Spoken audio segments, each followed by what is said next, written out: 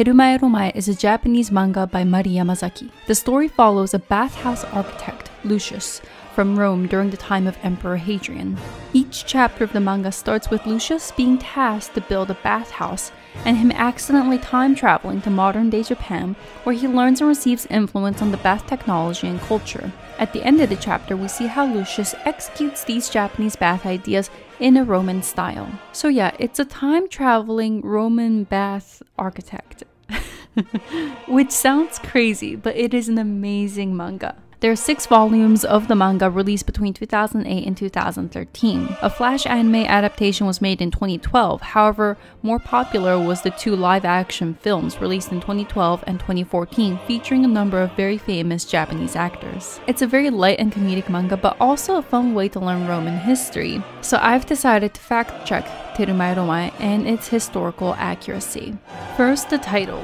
The Latin word thermae comes from the Greek word thermos, which means hot. Thermae usually refer to large imperial bath complexes. There's also another word, balneae, which refers to bathing facilities, usually of a smaller scale. The title of the manga, THERMÆ ROMÆ, is pronounced in the Japanese style, TERMÆ ROMÆ, translating to Roman baths. Chapter 1.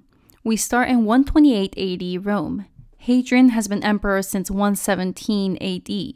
And we meet our main character, Lucius Modestus. Lucius is not only a name for dark wizards, but also was a very common name back in ancient Rome. The name originating from the Latin word lux, meaning light. Modestus is also a name from late Rome, meaning moderate and restrained. This surname suits our main character as he is shown throughout the manga to be a very humble and modest man.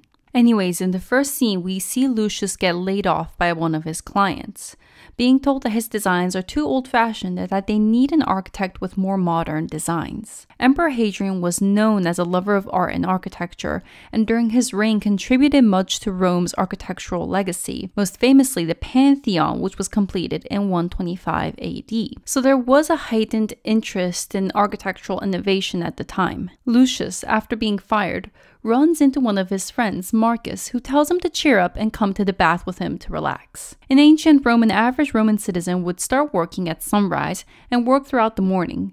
Then in the early afternoon, maybe around 1 or 2, they would get off work, have lunch, and then head to the bathhouse to work out and bathe. Wow, that sounds like a nice schedule. Now you might be imagining a peaceful spa with beautiful marble statues and mosaic tiles. And certainly aesthetically, these were luxuriously decorated places. But I would not say a Roman bath would be like a modern day spa. We see that the bathhouse is full of men wrestling and playing games, vendors selling snacks and offering waxing. This is all true. Bathhouses were kind of a multifunctional space. You might have an outdoor courtyard for exercising and spaces for people to sell food, perfume, and other necessities. They also functioned as a branch library where you could borrow books and read in the reading rooms. In some of the fancier ones, you might even find a stage where plays were sometimes performed. The philosopher Seneca used to live above a public bath, and he described the experience as being extremely loud. He would complain about the sound of weightlifters grunting, and the splashing of swimmers, and people shouting and advertising their waxing services. Lucius is clearly not a fan of this hectic environment and dives underwater to get some peace and quiet. Underwater, he senses a current and is dragged into a whirlpool and emerges not in the Roman bath, but in a modern Japanese bathhouse. He looks behind him and sees a mosaic of Mount Fuji on the wall and exclaims, "It's Mount Vesuvius of Pompeii," which had already erupted in 79 AD before Lucius was even born.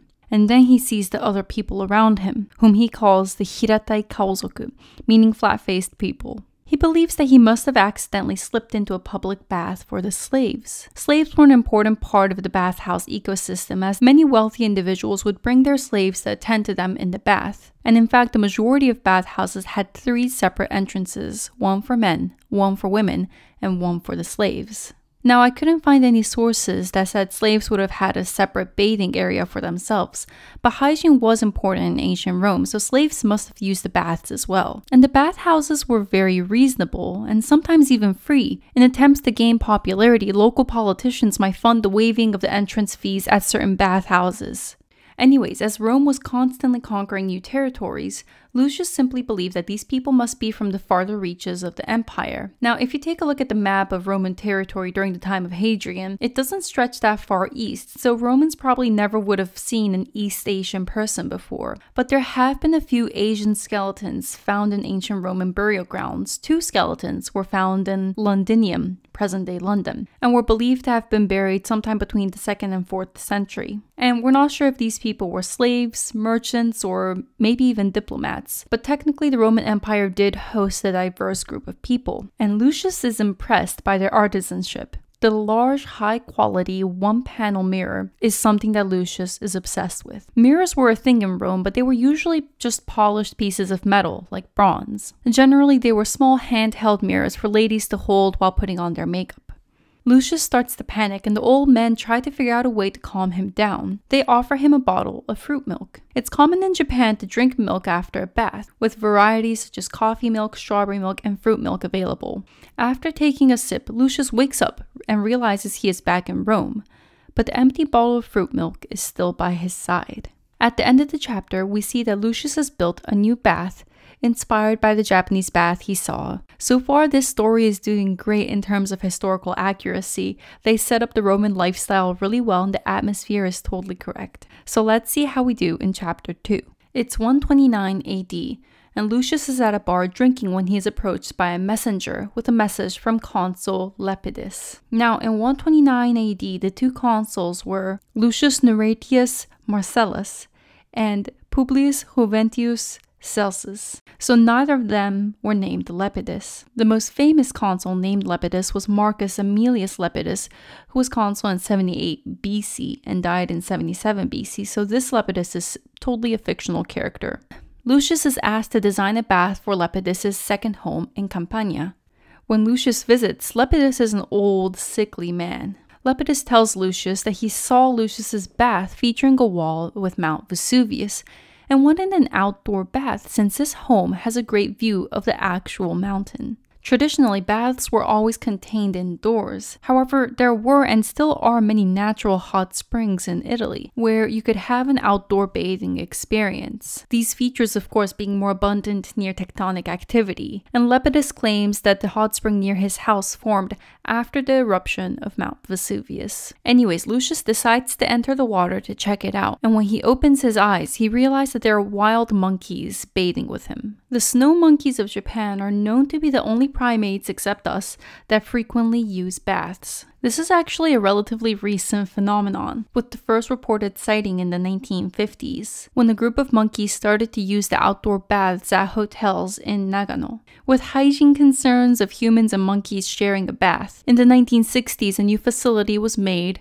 to have outdoor baths just for monkeys. Anyways, Lucius is asked to leave the monkey bath and is pointed towards the human bath. There he is offered some sake and an egg. This is called an onsen tamago, and it's an egg that's been cooked in hot spring water, which gives it a unique coloring and flavor depending on the minerals in the water. Lucius returns to his own time and builds Lepidus his bath. It's a shame that in the chapter they decided to use a fictional consul, but Lepidus isn't a recurring character, he only really shows up in chapter 2. So I guess it's not such a big deal. Let's see what happens in chapter 3. It's 130 AD, and we meet Lucius's friend Marcus building sculptures of a young man. We're told this is Antinous, Hadrian's young Greek lover who died in October of 130. Antinous accompanied Hadrian on a trip to Egypt, which was a part of the Roman Empire. They were on the Nile when Antinous died, supposedly of drowning. However, there were rumors that this was not an accidental drowning, but rather a suicide. Some rumors even said that Antinous was used as a human sacrifice.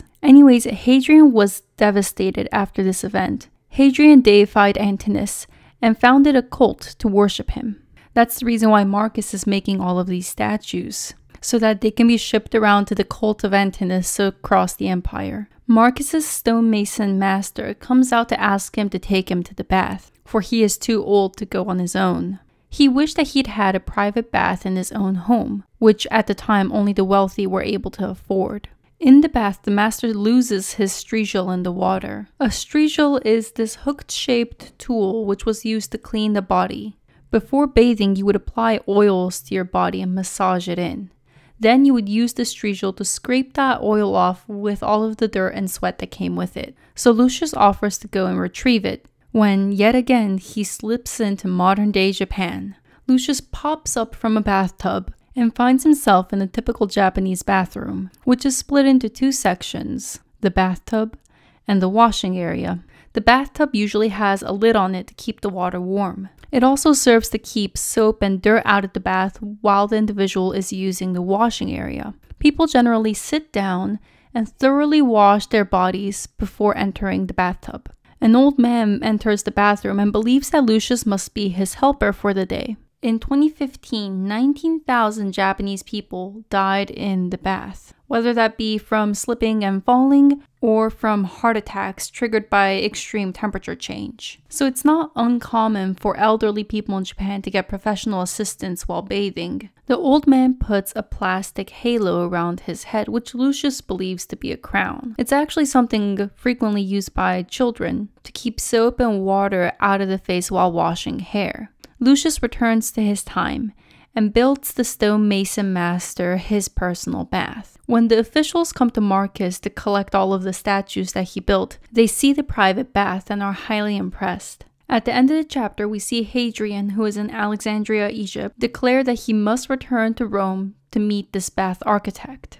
Chapter 4. It's 131 AD, and we are at Hadrian's villa in Tivoli. It's actually still there. It's a UNESCO World Heritage Site. Hadrian supposedly disliked the palace on Palatine Hill, and by 128 AD started to use the villa in Tivoli as his official residence, and from there he ruled the entire empire. The villa itself is a mix of many different architectural styles, and Hadrian took inspiration from all corners of the empire. The manga mentions one of the most fascinating features of the villa, called the Maritime Theater. The space consists of a ring-shaped pool on a central island. This was thought to have been Hadrian's private place where he would go and relax after a day of work. In the manga, Hadrian says that those who cross the bridge onto his island without his permission are punished. But Lucius is invited by the emperor himself to join him on the private island, and is asked to make a small bath that can fit into the space. Hadrian says to Lucius, "You must know that I am hated by the Senate." Unlike his predecessor, Trajan, Hadrian was not interested in expanding the empire. He felt unification was a much more important task. He personally visited almost every province of the empire and invested in infrastructure that would help stabilize and defend the borders they already had. For example, Hadrian's Wall in northern Britain. Hadrian tells Lucius that he will be traveling to Jerusalem next month in order to deal with some riots happening in Judea. He asks for a bath to be built immediately so that he has a space to relax and think deeply on how to solve this problem. It's true that there were major revolts in Judea during Hadrian's reign, and in the next chapter we will learn more about that. But for now, Lucius has one question.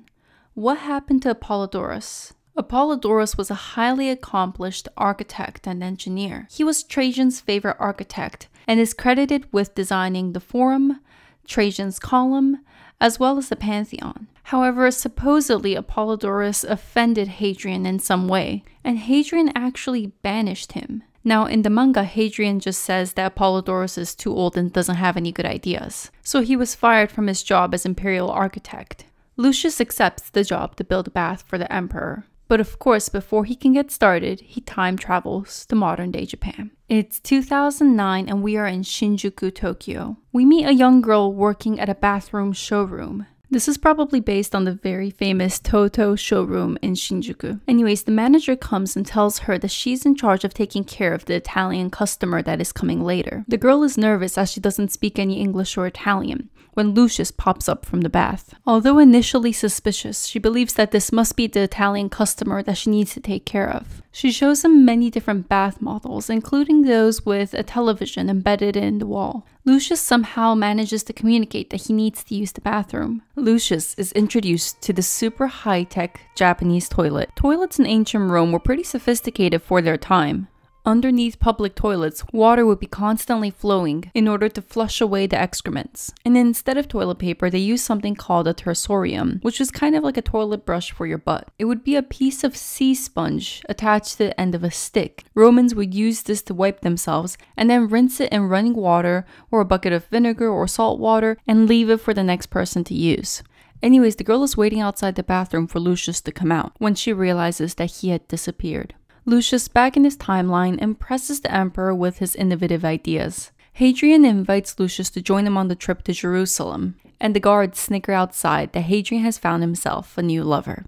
Chapter 5. It's 134 AD and we are in Judea. We are in the middle of the Bar Kokhba revolt, triggered by the construction of the new city, Aelia Capitolina, which was pretty much built on the ruins of Jerusalem. We see Emperor Hadrian and General Sextus Julius Severus at the military camp. Severus was actually the governor of Britain before he was asked to move to Judea to help suppress the revolt. Severus was a very capable general and was often sent to unstable parts of the empire to help bring peace to the region. However, this will be one of the most difficult revolts to suppress. Hadrian examines the coins that are being issued by the rebels. These coins were made by scraping off the original designs of Roman coins, which would have had Hadrian's portrait on it, and reminted with phrases like freedom to Jerusalem. They also discuss how the rebels took down an entire legion by poisoning their wine, which it seems like this actually happened. The emperor suggests for the physical health of the soldiers, as well as to boost their morale, a bath should be built. And amazingly, there really was a Roman bath built in Aelia Capitolina in 135 AD, specifically for the 10th legion that was garrisoned there after suppressing the revolt. And of course in the manga, Lucius is the one tasked to design this bath. He is unhappy that the construction of the bath is behind schedule when he slips into modern day Japan. He finds himself in a bathhouse full of people with major injuries. There's a belief in Japan that the minerals in hot springs can help heal injuries. Some even going so far as to say that it can help heal cancer. Anyways, there's certain baths that really specialize in this healing property. We see that the place Lucius ends up also has an ondo. This is a traditional Korean technique of underfloor heating, and lying on this heated floor is also used as a form of healing. Lucius returns to Rome to implement these ideas. He is thanked by the emperor and is finally given permission to return to Rome to see his wife. At this point, Lucius had been away from Rome for 3 years, so he returns home to find that his wife Livia had left him. And that's the end of book 1. After all the awesome historical drama that unfolded, it's kind of funny that they use this very personal drama as the final cliffhanger. So will Lucius get his wife back in book 2? I guess you'll find out in my next review. Thank you so much for watching. I hope you enjoyed it.